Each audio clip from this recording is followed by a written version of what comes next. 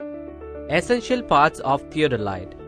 Let us see the essential parts of theodolite used for surveying.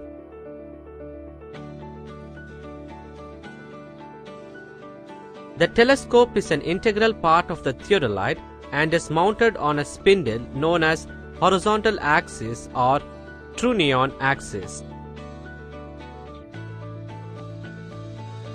Trunnion axis.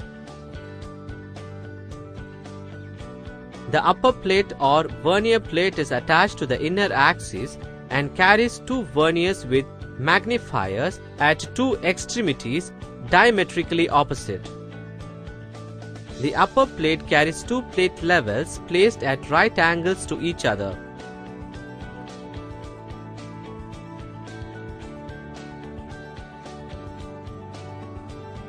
Two standards resembling the lever A are mounted on the upper plates. The trunnion axis of the telescope is supported on this. The vertical circle is rigidly attached to the telescope and moves with it.